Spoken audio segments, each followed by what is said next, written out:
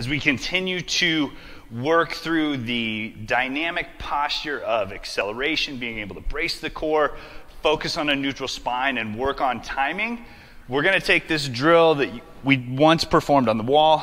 We're going to take it off the wall.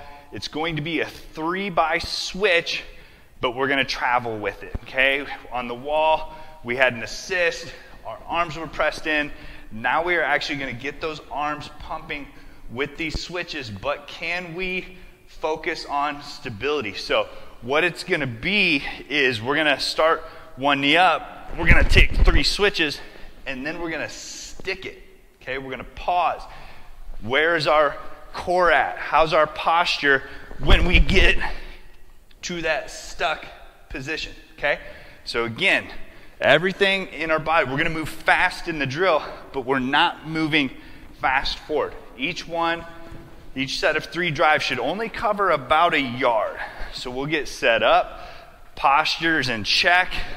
We'll get that 1 knee up, and then from there, 3, own it, own it, own it. Keeping posture all the way through that whole drill. Core pressure is going to be super important, so we are stable each time we own that.